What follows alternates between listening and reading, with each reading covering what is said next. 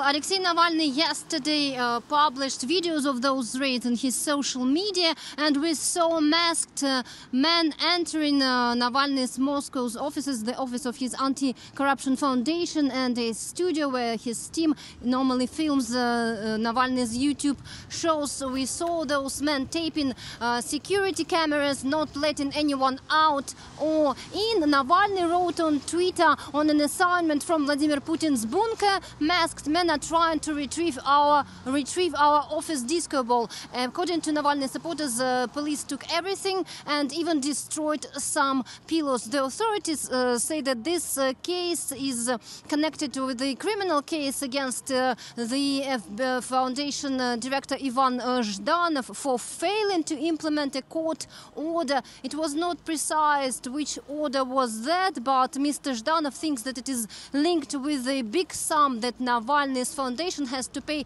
to Kremlin-linked billionaire Yevgeny Prigozhin, and Navalny's apartment in September was seized and his accounts were frozen, and it was linked with this case. Navalny thinks that all of those mass raids and criminal cases are just a part of campaign aimed at crippling their activities.